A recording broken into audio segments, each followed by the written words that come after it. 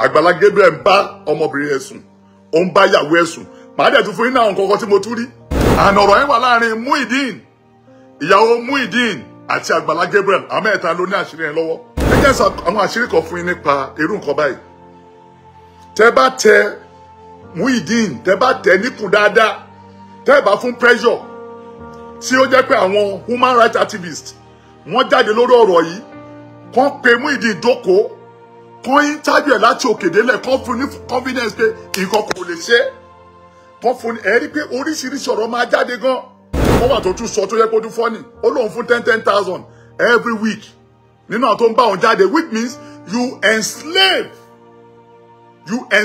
that man. Agbala Gabriel kó bá gbọ́ mi dáadáa he is not helping anybody he is helping himself. Ó yẹ kó rí yọmí push ọ̀rọ̀ yẹn more further títí a máa fi rí kíní yẹn a lot wà nù máa yẹn a lot wà nù máa yẹn.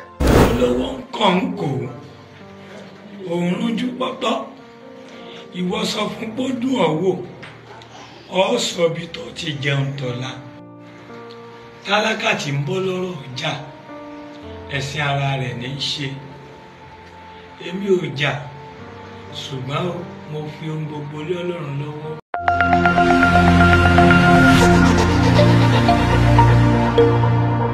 Now, this guy raised an allegation. Look, whether you believe it or not, you don't believe it or not, to me, I presume ko Tony Agbala Gabriel bá ọmọbìnrin ẹ̀sùn, ó ń bá ìyàwó ẹ̀sùn. Màá dẹ̀ tún fún yín náà nǹkan tí mo tún rí. I can máa sọ ilé fún yín, máa jẹ́ kẹ́ tún rí nǹkan tí mo tún rí lórí ọ̀rọ̀ yẹn. Máa sọ nǹkan tí mo tún rí. Ó ní ẹni tó jẹ́ pé ó ń bá ìyàwó mi sùn, ó ní ṣe bẹ́ẹ̀ rí àwọn méjèèjì. Ṣe bẹ́ẹ̀ rí wọn. Ó ṣe bẹ́ẹ̀ rí àwọn méjèèjì, ó ní ṣe bẹ́ẹ̀ rí àwọn méjèèjì. Bó ṣe dúró, bó ṣe ń ṣe. Ó ní ìbẹ̀rẹ̀, ó ní ìyàwó mi fẹ́ràn mi gan. Ó ní ìgbà tí èṣù yá Agbala Gabriel lò. Gbọ́rọ̀ yìí o, ó ní ìgbà tí èṣù yá Agbala Gabriel lò. Ló bẹ̀rẹ̀ sí ṣe rọ́dọ̀rọ̀dọ̀ pẹ̀lú ìyàwó mi. Now, question kan mo fẹ́ béèrè lọ́wọ́ ẹ̀ ń tẹ́ ń gbọ́ mi. Ẹ jẹ́ kí n wá kó tó di pé mo béèrè question lọ́wọ́ yín. Ẹ jẹ́ kí n wá padà sórí ọ̀rọ̀ Agbala Gabriel lórí ọ̀rọ̀ interview tiẹ̀ lórí ọ̀rọ̀ tiẹ̀. Agbala Gabriel máa sọ tiẹ̀. Agbala Gabriel ní pé wọ́n ní wọn ò rí Muideen ní first day, second day, third day, fourth day. Ẹ gbọ́rọ̀ yìí ó ní wọn ò rí Muideen for first, second, third day. Ṣùgbọ́n máa rí ní area Ẹgbẹ́dá. Wọ́n máa rí ní area Ẹgbẹ́dá. Tó ń bá bèèrè lọ́wọ́ Muideen sọ pé òun ò jáde, òun lọ bí kankan. Now, question kan wà láàrin yẹn, ẹ já bèèrè lọ́wọ́ ra. Tí n bá fẹ́ tí wọ́n bá ní béèrè question lọ́wọ́ Agbala Gabriel, I will ask him this question. Tí n bá rí one on one, tó bá pẹ́ mo fẹ́ confront ẹ. Why on earth ẹni tí ó ń bá ẹ lọ síbi iṣẹ́ every day, all of a sudden, ó stop láti máa bẹ ẹ lọ bí iṣẹ́? This is the person tó yẹ pé ó máa bẹ wà nínú ọ́fíìsì ẹ every day. But for upward of 5, 6, 7 days, 1, 2 to 5 days, kò wá dúró mọ́, kò wá síbi iṣẹ́. Why is it that? I mean, it's a common sense. Something prompt. Something what tí Muideen rí. Tẹ́nikẹ́ni ò rí. He was mad for that 4 or 5 days. He was mad. In tó ṣẹlẹ̀ sí mo sọ fún yín. Ó rí nǹkan tí kò expect. And ó dẹ̀ ti nurse àwọn wounds kan tẹ́lẹ̀. Before that day, ó discover no heart along wípé this man is cheating me. He knows it. Ó gbàgbọ́ pé ó ń cheat òun. Ó believe ó ń cheat òun. And ó dẹ̀ tí wá àwọn traces kan láàárín òun àti ìyàwó ẹ̀. For that 4 days, why did he have to leave? Why tó yẹn láti kúrò níbi tó wà? This is the man tó yẹ pé ó ń lọ, ó ń jáde, ó ń lọ bọ̀, wọn kò sí wàhálà. Ó ń lọ bọ̀, kò sí wàhálà. And all of a sudden, ó kọ̀ break ni, kò ń wá mọ́.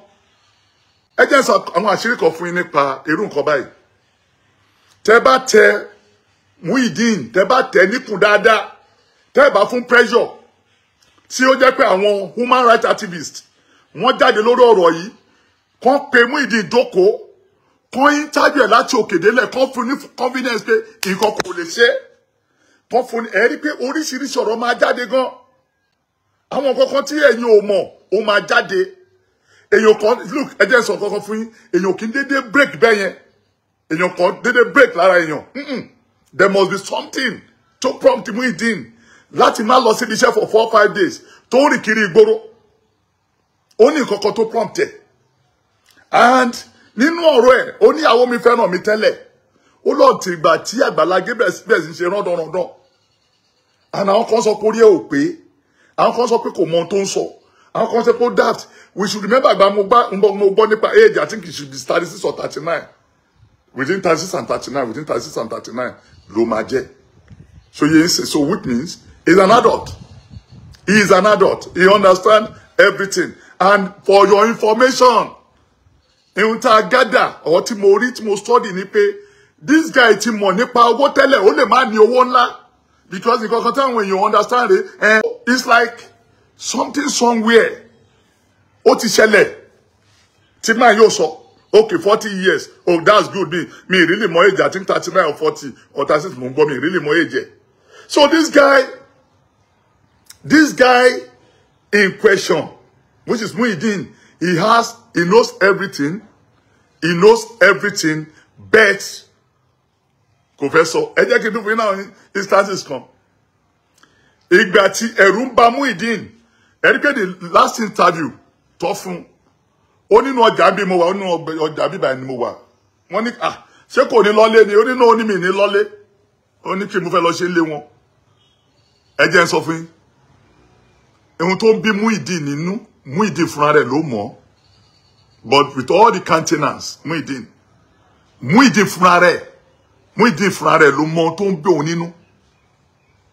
And ọ̀rọ̀ yẹn wà láàrin Muideen, ìyàwó Muyideen àti Agbala Gabriel, àmẹ́ta ló ní àṣírí yẹn lọ́wọ́. And that's the truth. Ẹ kẹ́kọ̀ọ́ sọ, ìwọ tó ń fi red dress orí kinní fún mi, má waste energy ẹ̀yìn òní master kọ́dún máa sọ mí lénìí. Òjì tó ní ká má sọ. So, àwọn mẹ́tẹ̀ẹ̀ta yìí wọ́n ní àṣírí yẹn lọ́wọ́. And tẹ́ bá lọ countenance Agbala Gabriel ní bó ṣe ń sọ̀rọ̀ lánàá, it was like begging. Psychologically, it was like begging the other guy, which is Muideen. But when you study nǹkan tó ṣẹlẹ̀ ńbẹ̀ yẹn, nígbà tó wà lọ́dọ̀ Oríyọmí, he was like begging. It was like begging. It was like, I just want to get in some problem. You get what I'm saying? Okay. Muideen sọ kini ní inú ọjà yìí pé òun ló nílé. Gbogbo documents tó wà involved, òun ló ní document. Pé gbogbo document yẹn o, òun ló ní gbogbo document. Yẹn pé kò sí pé gbogbo òun ló nílé náà, pé gbogbo orúkọ ẹ̀ ló fi ṣe gbogbo nǹkan. Why tí Agbala Gabriel wá? I'm sorry o bóyá mo ṣe mistake kò fẹ́ ẹ̀yin tẹ́ bá ní ọpọlọ lórí tẹ́ bá mòye. Why tí Agbala Gabriel ṣe wá gbéwé ilé wá, gbé document ilé wá, tó wá ní kí Muideen tọwọ́ bọ̀, fine ó tọwọ́ bọ̀, because I think he may be under duress, he may not be under duress, but Oríyọmí Hamzat, very intelligent man, because I was watching him from distance. He made one word. Ó lè jẹ́ ká béèrè lọ́wọ́ after ìgbà tí Agbala Gabriel ti sọ̀rọ̀ tó ti sọ gbogbo tẹnu ẹ̀ tán. Ó lè jẹ́ ká béèrè lọ́wọ́ Muideen bóyá ó sì ń bínú. Sẹ́rí Oríyọmí is a very intelligent man. He knew what is going on. But the only problem tó Oríyọmí ṣe tí mo rí nínú ọ̀rọ̀ ẹ̀ lánàá ni pé kò prosecute. Oríyọmí ò wá dẹni bó ṣe máa act lórí irú investigation, because Oríyọmí Hamzat is an investigator journalist. Ó yẹ kó investigate ọ̀rọ̀ beyond. Look, tí ọ̀rọ̀ bá dé báyìí kò ṣe pé mo mọ̀ ẹ́ rí. Because mo rántí pé mo ń sọ bí kan lánàá kan sọ pé Oríyọmí ò fẹ́ ṣe kinní ẹ̀ because wọ́n ti bu Oríyọmí rí wípé ó ń jealousy Agbala Gabriel. Torí ẹ̀ ní ò ṣe fẹ́ involve much lórí ọ̀rọ̀. No, when case come like this, as an investigation journalist, ó yẹ kó Oríyọmí push ọ̀rọ̀ yẹn more further títí a máa fi rí kinní yẹn. It's not about because I'm a rich man, I bring all cars. Mo gbé gbogbo mọ́tò wá, so gbogbo mọ́tò tí mo dẹ̀ gbé gbogbo wá yẹn. Gbogbo mọ́tò tí mo dẹ̀ gbé wá yẹn, so because of that, I'm a big man. No! R. Kelly ní America is extremely rich. Ó mess up, wọ́n jail at the end of the day. So to Agbala Gabriel is nothing. Má hùwà burúkú ni. Tó bá hùwà burúkú wàá face here, wàá face consequence yẹn. That is it. Now, question kan wà. Mo fẹ́ kí ẹ padà lọ́wọ́ tape yẹn. Mo fẹ́ kí ẹ padà lọ́wọ́ tape yẹn. Muideen lọ fara tí ògiri. Right? Me, mo bóyá ìgbà tó sign document àbí ìgbà tí ó sign document yẹn. Ó lọ fara tí ògiri. Oríyọmí Hamzat wá béèrè lọ́wọ́ ẹ̀ pé Muideen, ṣé inú òbí ẹ mọ́ ń sìn? Ó ní inú òbí òun. Ó ní ṣùgbọ́n òun ò ní interest ní property Agbala Gabriel mọ́. Ó ní ẹ jẹ́ kó máa kó gbogbo ẹ lọ. Ẹ jẹ́ kó máa kó gbogbo ẹ lọ. Yeah, ó ní ẹ jẹ́ kó máa kó gbogbo ẹ lọ. Òun ò ní ìdẹ̀. Ó ní mo rántí ọ̀rọ̀ tó sọ kẹrí àwọn tẹ́ sọ pé orí ẹ̀ ti yí o.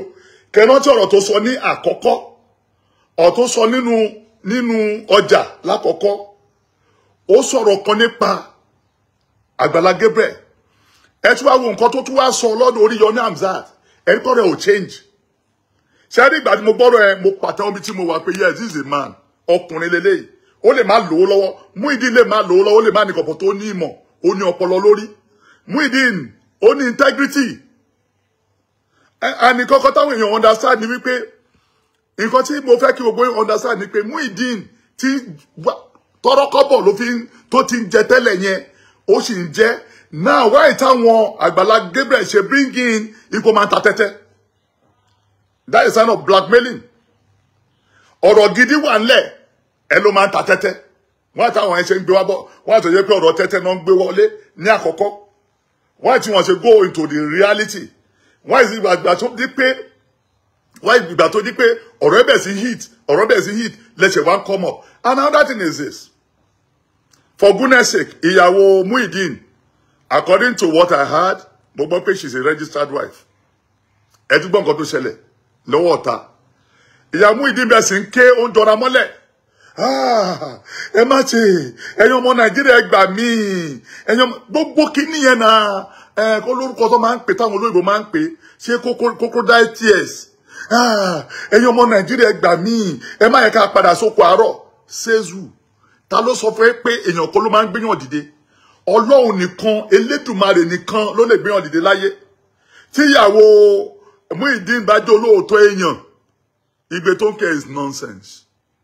Igbe tí ó ń ké yẹn is nonsense. Ọkọ ẹni dìde kó tẹ̀lé mi. Tó bá pẹ́ tòótọ́ ẹ ṣe for better for worse. Tó bá pẹ́ tòótọ́ for better for worse ni o lẹ́jọ́ ṣe. Ọkọ ẹni tẹ̀lé mi, wàá tẹ̀lé ọkọ ẹ. Oh, ní tẹ̀lé pastor. And kíní yìí, ọ̀rọ̀ tí mo dẹ̀ fẹ́ sọ yìí, like I told you, mo mọ̀ pé òjíṣẹ́ Ọlọ́run lèmi náà pastor ni mo ní jọ mo ní gbogbo ẹ̀. Mo máa ń sábà sọ kíní kan. Má hànà pastor ẹ ju ọkọ inú ilé ẹ lọ. Má hànà pastor ẹ ju ọkọ inú ilé ẹ lọ. Ọkọ inú ilé ẹ came first. Pastor ẹ bó bá love ẹ tó bá like ẹ. Fi pastor ẹ sí space pastor ẹ. Wọ́n ètò ṣe láti ní pé ọkọ ẹni tẹ̀lé mi. And nítọ́kọ fi sọ pé kó tẹ̀lé mi yẹn kò dùn mọ́kọ gan-an because a lot wà nínú ọkọ, which is Muideen. A lot wà nínú ẹ̀. A lot wà nínú ọkọ. So, okay, why ètò ṣe insist pé òun ò ní gba property Agbala Gabriel? Ó sì náà sí nǹkan nínú. Inú kan sì ń bí. Inú gidi. Inú yẹn ń bí Muideen gan. Ṣé bóyá tó ń wo Agbala Gabriel yẹn, ó ń wo bí, this man, you are a wicked person. Ṣé ẹ jẹ́ sọ tó bó ṣe ń wo Agbala Gabriel, he is looking at this man as a wicked person. Ó wo máa yìí. Ó mọ sọ pé ṣé rí àṣírí Muideen ó ti lè sọ̀rọ̀ bákan o tí ó ti lè burst out. Because ó dé stage pẹ̀lú bẹ́ẹ̀ sí ń bá. Anything can happen to him. This is a country whereby anything can happen to any human being.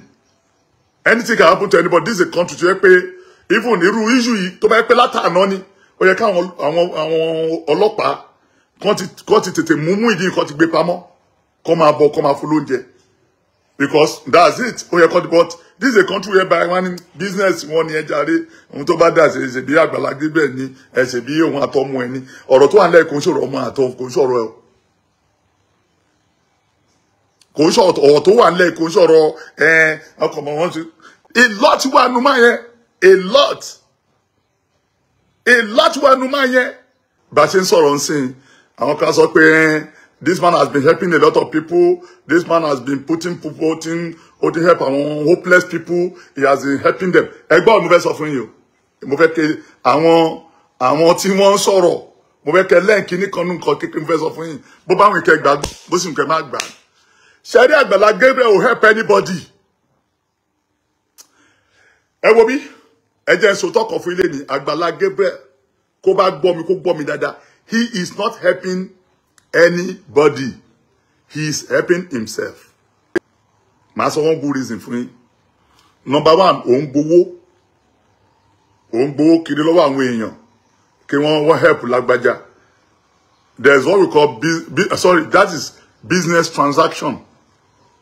Business transaction. O fẹ́ help èèyàn. You stand as a charity officer. O fẹ́ help èèyàn, right? Ẹ gbọ́dọ̀ you stand as a charity officer. O fẹ́ help èèyàn. Tó bá fẹ́ help èèyàn, account onítọ̀hún ló máa ní kó gbé jáde, kò ń ṣe account tiẹ̀. Ẹ gbọ́dọ̀ bó sọ sí, account onítọ̀hún tó fẹ́ help ló máa ní, ẹ jẹ́ ká dáwó sí account ẹ ká dáwó sí account lágbájá torí ó need help. And owó tá bá dẹ̀ get fún, a máa fi kọ́lé fún. Adẹ́kọ̀ọ́, ẹ má bínú bóyá mo ṣe mistake o, bóyá mi ò sọ dáadáa o. But àkáǹtì Agbala Gabriel ni gbogbo owó ń lọ. Ṣáfi pé Muideen orí ẹ̀ ọ̀pẹ ni.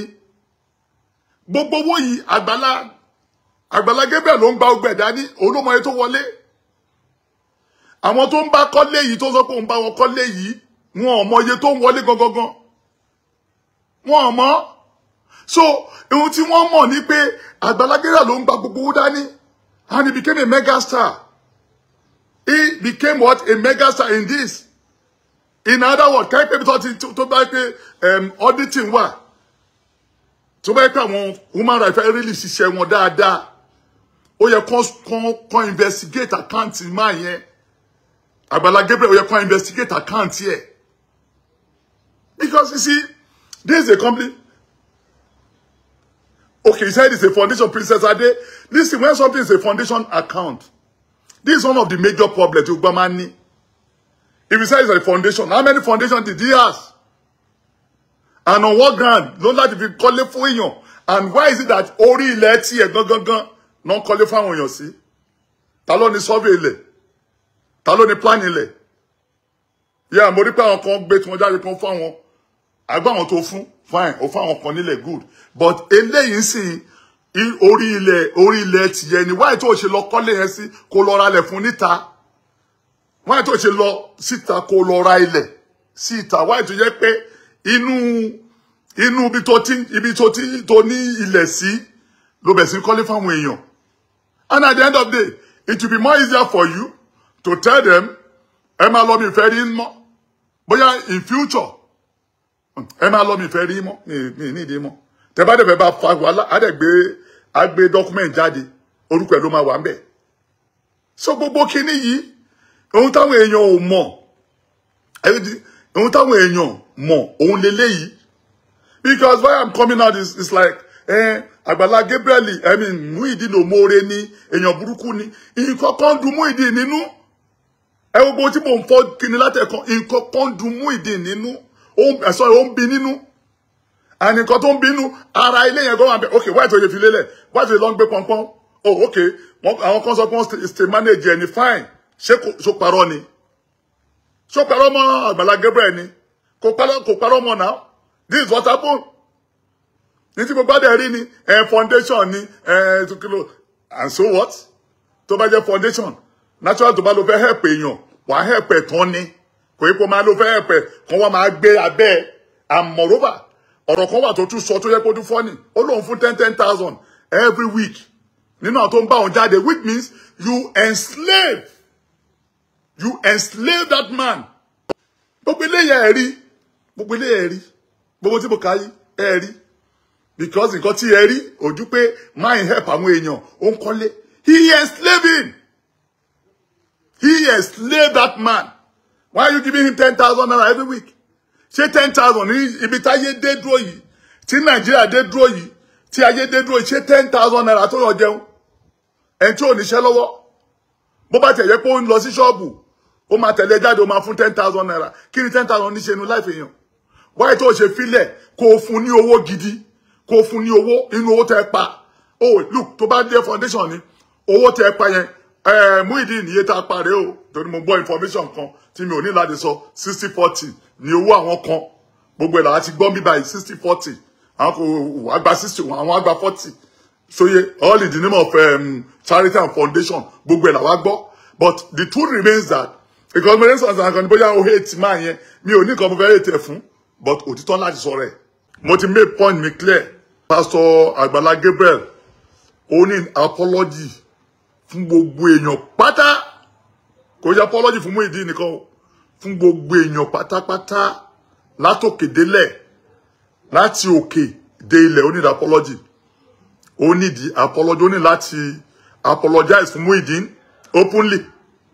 2, ó ní láti apologize gbogbo èèyàn tó wà ní gbogbo àwọn tó contribute fún success ilé kíkọ́ yẹn àti gbogbo tó ṣe fún.